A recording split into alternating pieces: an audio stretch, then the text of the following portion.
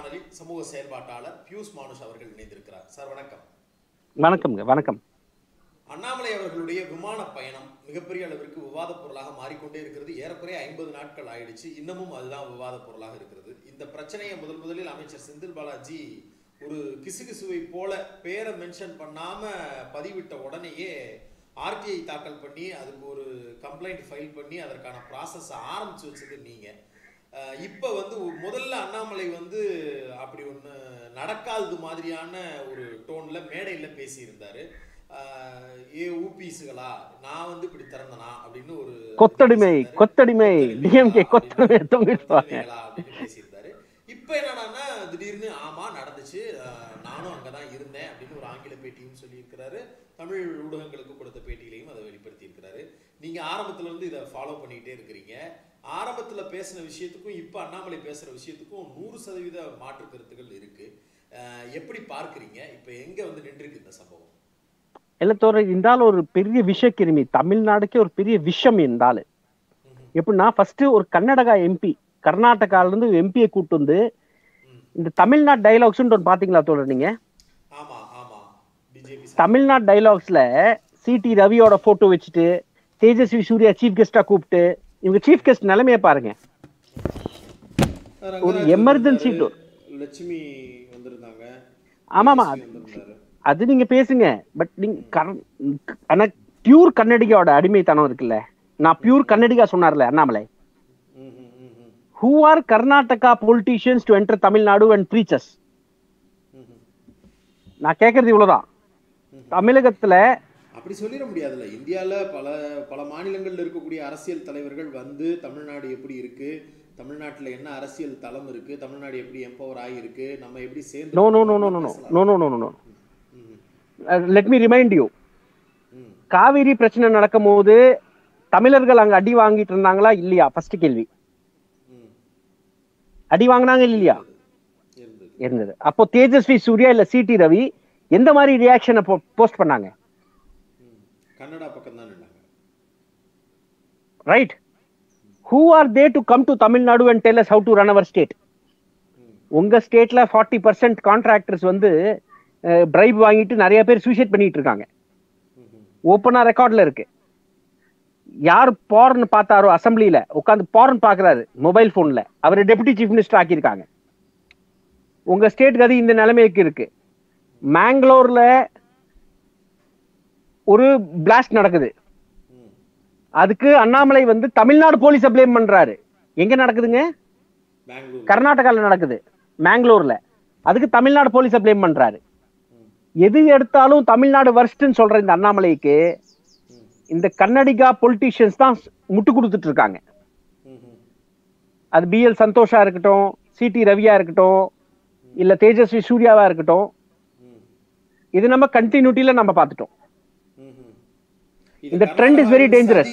Travel பண்றாருன்ற வார்த்தை ரொம்ப மிகையா தெரியலையா? ஆமாங்க, வடக்கன் கட்சி இங்க பாஜக. நல்லா புரிஞ்சுக்கோங்க, குஜராத்திஸ்காக நடத்தப்பட்ட இந்த ஒரு கட்சி. ஆர்எஸ்எஸ் உருவாக்குன பாஜக இன்னைக்கு குஜராத்தி கையில போய் மாட்டிட்டு ஃபார் 2/2 இருக்கு. அடானி அம்பானிக்காக மோடி அண்ட் அமித்ஷா வேலை செய்யறாங்க. இவங்களுக்காக வேலை செய்யற அனைத்து இந்த சதி இருக்குல்ல, இந்த பிரான்சஸ் எல்லாம், அந்த பிரான்சஸ்ல ஹெட்ல இந்த கர்நாடகா பொலிட்டீஷியன்ஸ் ஏன்னா அங்க பவர்ல இருக்காங்க. இப்ப Annamalai when he draws Kannadiga politicians inside, ஒரு தமிழோட இந்த ஃபெடரலிசம்ல தமிழ்நாடோட ஒரு ஐடென்டிட்டி கிரைசிஸ்ல நம்ம பாடுபட்டு இருக்கோம். இன்னைக்கு தமிழ்நாடு பேரே வைக்க கூடாத அளவுக்கு ஒருத்தன் பீகார்ல இருந்து நமக்கு சொல்லிட்டு போறான். அந்த நிலைக்கு வந்துட்டோம். சோ ப்ளீஸ் அண்டர்ஸ்டாண்ட், இந்த பாஜக சதி திட்டத்தை புரிஞ்சுக்க வேண்டிய கடமை இருக்கு நம்மளுக்கு. இந்த வடக்கன் கட்சிக்காக நம்ம வடக்கன் அடிமையாவதா நம்ம முடிவு பண்ணோம் தமிழ்நாட்டுல. ரொம்ப முக்கியமான வேலை இது. இந்த கேஸ்லயே சொல்றேன், இந்த கேஸ்ல சொல்றேன், தேஜஸ்வி சூர்யா எமர்ஜென்சி டோரை ஓபன் பண்ணிட்டாப்படி அது ரொம்ப கிளியரா தெரிஞ்சு போச்சு. இது ஃபைனல், ஃபுல் அண்ட் ஃபைனல். ஆனா அவர் இல்லன்னு மறுக்கிறார் சார். யாரு? அண்ணாமலையும் சொல்றாரு. அவர் என்ன எங்க மாதவ் அண்ணாமலை ஒரு பலரும் கொடுத்த பேட்டிகள்ல அத குறிப்பிடுறாங்க. அண்ணாமலை ஏர்வென்ட் ரெடி பண்ணிட்டு இருந்தாரு, ஏர்வென்ட் எல்லாம் டச் பண்ணிட்டு இருந்தாரு, அப்ப லைட்டா டச் ஆயிடுச்சு டோரு அப்படின்னாரு ஒரு பேட்டியில. கர்நாடகால போய் கன்னடால பேசும்போது அது திறந்து இருந்தது, நாங்க தான் காமிச்சோங்கிறாரு. சரி, இப்ப 2 இன்ஸ்டன்ஸ் சொல்றேன். இல்ல தேஜஸ்வி சூர்யா திறந்திருக்கணும், இல்ல அது திறந்து இருக்கணும் முதல்ல. கரெக்டா? இது ஒத்துக்கலாமா? ஓகே. இந்த 2 தான். இந்த 2 பாசிபிலிட்டியில தேஜஸ்வி சூர்யா பெரிய தன்மையோட போய் எல்லாத்துக்கிட்ட சொல்லிட்டு வந்தாரா பயணிகளுக்கு? இது அண்ணாமலை சொன்னாரா? இது சொன்னாரா? சரி, ஓகே. இப்ப இது வச்சே பேசும்போது இண்டிகோட ஃபால்ட்டா இருந்ததுன்னா,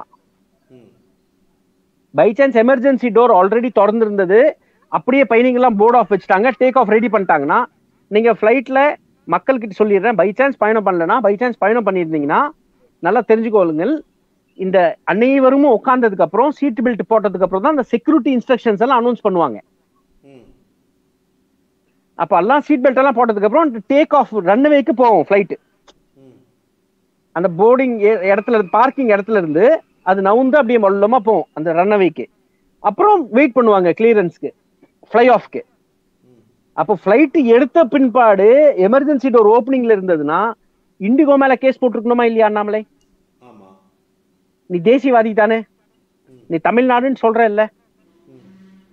அப்ப தமிழ்நாட்டுல சென்னை டு திருச்சி விமானத்துல அதிகமா தமிழ் மக்கள் தான் ஃபிளைட்ல எடுப்பாங்க இல்ல? யார் வேணா இருக்கட்டும், இன்டர்நேஷனல் ஃபிளைட் கூட இருக்கட்டும், ரிப்போர்ட் பண்ண கடமை ஒண்ணு இருக்கா இல்லையா? நீ பண்ணல. Indigo pilot report பண்ணாங்கல்ல திறந்திருக்குன்னு. தோழர், கிரிமினல் ஆஃபென்ஸ் தோழர், இது திறந்திருக்கு அப்புறம் மூடி எதுக்கு மறைச்ச இவ்வளவு நாள்? சாதாரண விஷயம் தானே, இது என்ன கிரிமினல் ஆஃபென்ஸ்ங்கறீங்க? எமர்ஜென்சி டோர் திறந்திருக்கிறது சாதாரண விஷயமா? அப்படிதான் குறிப்பிடுறாரு, இது சாதாரண விஷயம். சாதாரண விஷயமா? அப்ப சரி, நான் ஆர்டிஐல இதுவும் கேட்டிருக்கேன். நடந்த ஒரு விஷயத்தை தோழர் எதிர்க்கட்சிகள் பூதாகரப்படுத்துறாங்க. தோழர், இப்போ ஆக்சிடென்டலா யாருனால நடந்தது? ஆல்ரெடி நடந்திருந்தது, ஆல்ரெடி நடந்து இருந்தது, ஆல்ரெடி ஓபன்ல இருந்தது. அப்போ இண்டிகோ தப்பு தானே? அப்ப இண்டிகோ தானே தப்பு? கம்ப்ளைண்ட் ஏன் பண்ணல, அதை ஏன் மூடி மறைச்ச? சரி, பை சான்ஸ் நீ வந்து ஆல்ரெடி நடந்த ஒரு தப்ப, ஒரு ஃப்ளாவை காமிச்சிட்டு நீ எவ்வளவு குதிச்சிருப்ப. நாங்க தேசியவாதிகள், நாங்க உயிரை காப்பாத்திட்டோம், தனக்கே பாரத் ரத்னா அவார்டு வாங்கியிருப்பீங்களா? இந்நேரம் வாங்கியிருப்பீங்களா? வாங்கியிருக்க மாட்டீங்களா? ஆமா, அப்படி உண்மையிலேயே அவர் காப்பாத்தி தான் இது நடந்திருக்கு, அந்த 70 பேர் உயிரையும் அவர் காப்பாத்துறதுக்கான சூழல் இருந்திருந்தா வெளியில வந்து அதை பெருமையா பேசியிருக்க வாய்ப்பு இருக்கு. பெருமையாவா? நீங்க பெருமையா பேசுற வார்த்தை ரொம்ப கம்மிங்க. இது இந்நேரம் மேடையெல்லாம் போட்டு ரஃபேல் வாட்ச் விமானத்தினால, அந்த ரஃபேல் வாட்ச் கட்டினால தேசபக்தி எனக்கு வந்து, நாங்க கண்டுபிடிச்சு, நாங்க தான் டிடெக்டிவ், நாங்க தான் வீர சக்கர, நாங்க தான் டங்கால் டுங்கின்னு அடிச்சிருப்பாங்க.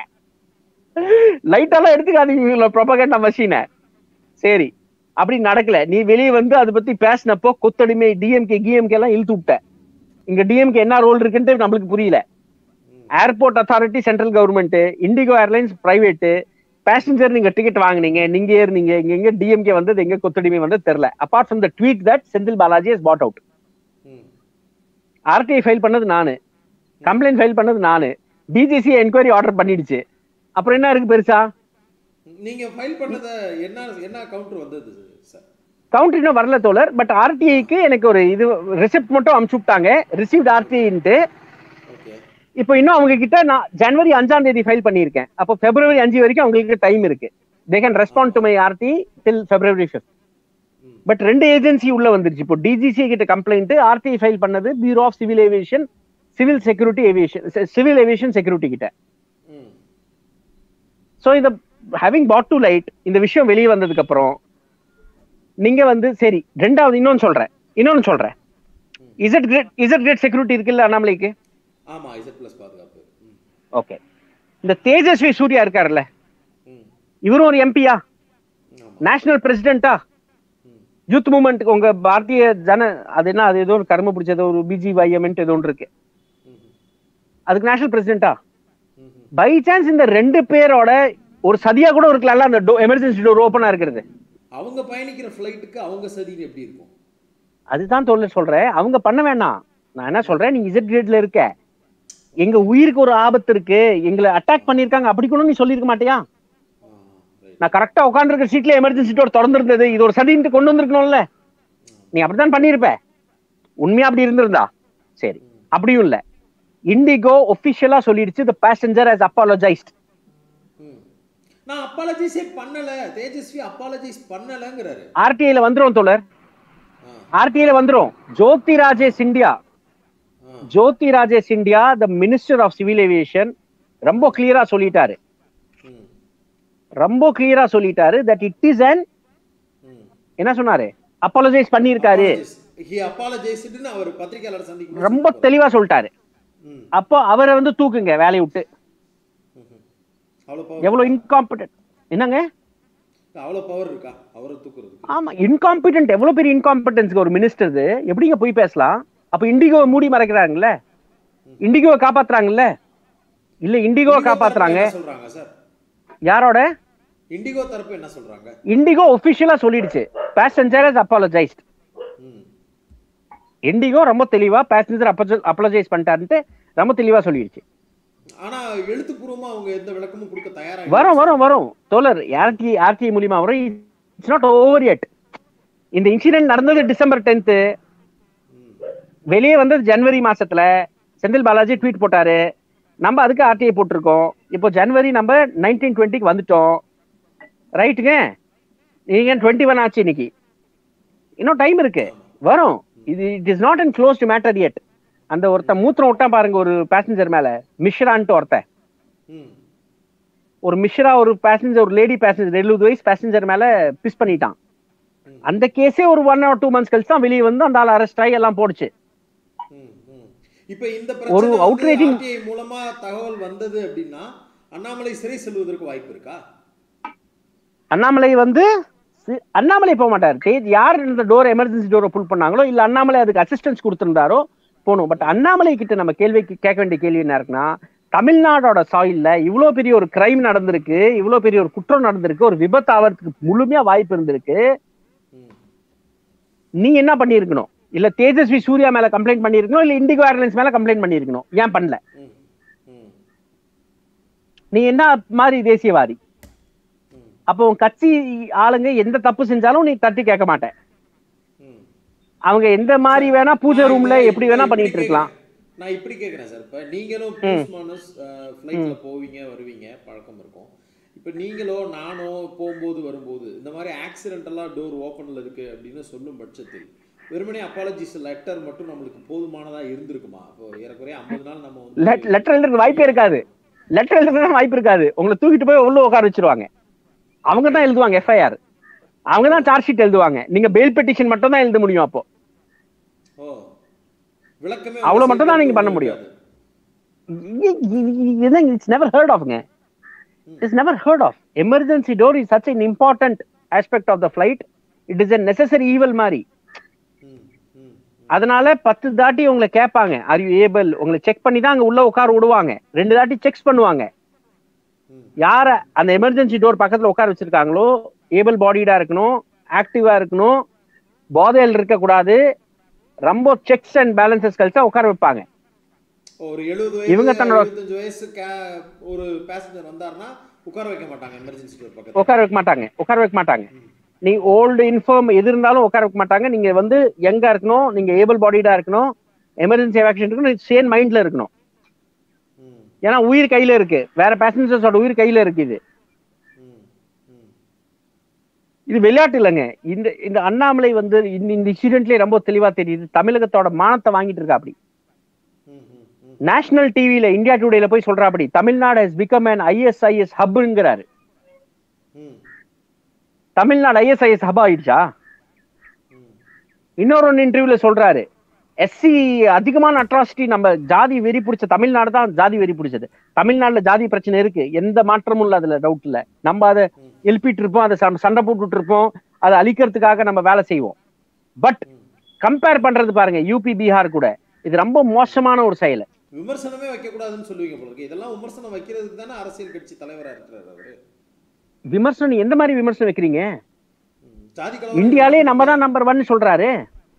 விமர்சனம் இங்க வைக்கணும் கண்டிப்பா. விமர்சனம் வைக்காம எப்படி நாடை திருத்துறது? தமிழ்நாட்டுல பல ஃபிளாஸ் இருக்கு. ஆனா நீ மானத்தை வாங்குறதுக்கும் விமர்சனம் வைக்கிறதுக்கும் நிறைய வித்தியாசம் இருக்கு. ராஜஸ்தான்ல ஒரு IPS ஆபீசர், ஒரு தலித் IPS ஆபீசர் தன்னோட கல்யாணத்துக்காக குதிரை மேல ஏறதுக்கு போலீஸ் ப்ரொடெக்ஷனோட போறாரு. நம்ம ஆட்சி இங்க வந்து SC வில்லேஜஸ் மார்க் பண்ணிட்டு இருக்கோம். அங்க என்டையர் ஸ்டேட் அப்படிதான் இருக்கு. Entire states R riddled with caste issue. Entire states are dangerously affected by cost. ரெண்டாவது தோழர் அண்ணாமலை என்ன சொல்றாருன்னா, எஸ்சி பிரசிடென்ட்ஸ்க்கெல்லாம் எவ்வளவு பெரிய பிரச்சனை நடந்துட்டு இருக்கு, தேசிய கொடி ஏத்த முடியலன்ட்டு அந்த ஹைலைட் பண்றான் பெருசா. இங்க ரிசர்வேஷன் லோக்கல் பாடி எலெக்ஷன்ல அமல்படுது. இப்போ ரீசென்ட்லி நடந்த யூபி எலெக்ஷன்ஸ்ல, எம்பி எலெக்ஷன்ஸ்ல ரிசர்வேஷன் இல்லாம நடத்தினாங்க. அதுக்கு சுப்ரீம் கோர்ட்ல போய் அதுக்கும் ரிலீஃப் கிடைக்கல தோழர். ஏன்னா ஸ்டேட் அங்க தீவிரமா இருக்கு, ரெப்ரசன்டேஷன் கொடுக்க கூடாதுன்ட்டு.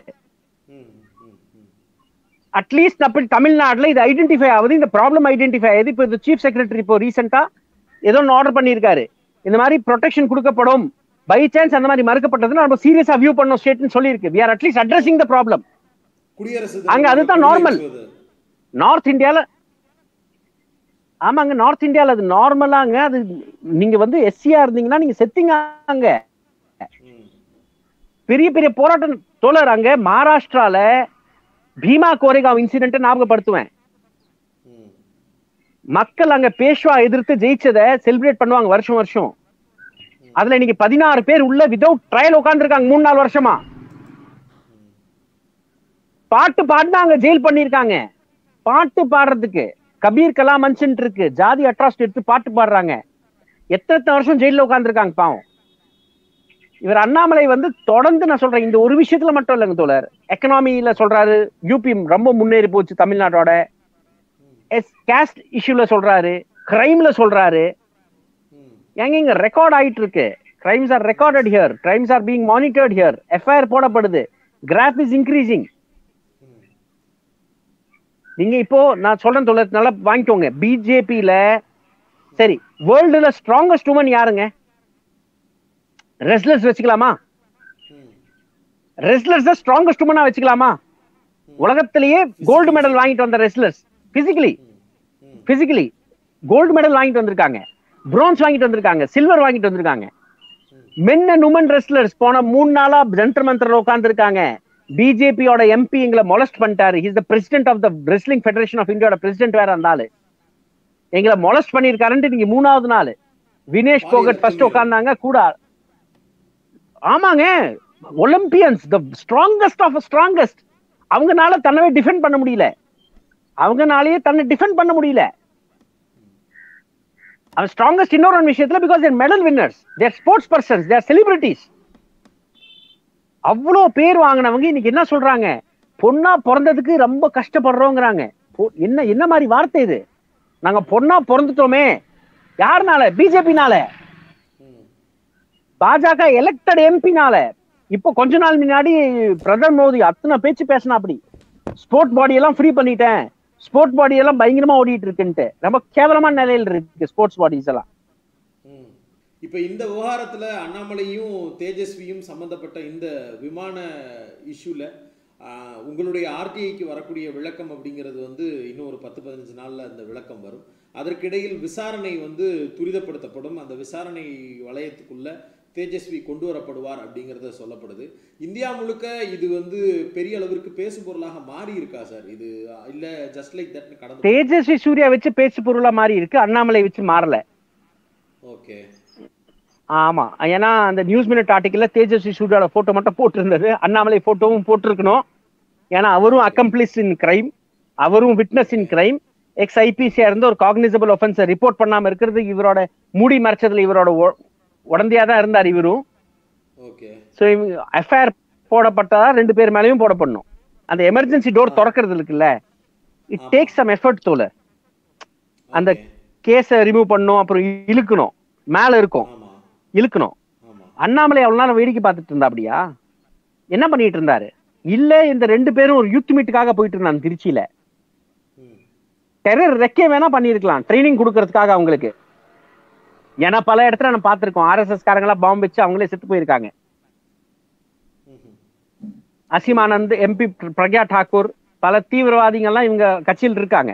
சோ இவங்க ஏதோ டெரரிஸ்ட் ரெக்கே பண்ண மாதிரி தான் எனக்கும் தோணுது. எப்படி அதை மென்ஷன் பண்றீங்க? இல்ல ட்ரைனிங் கொடுப்பாங்க. இப்படி எல்லாம் ஃபிளைட்டை நம்ம டேமேஜ் பண்ணா ஃபிளைட், இவங்க எப்பவுமே ஒரு டிஸ்டர்பன்சஸ்ல தான் வந்த கட்சிங்க.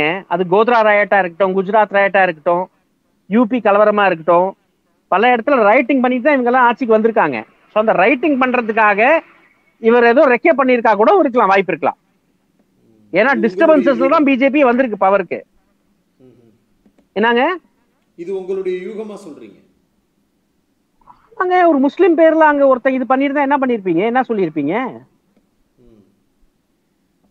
என்ன சொல்லிருப்பீங்க? தீவிரவாதம் சொல்லிருப்பாங்க.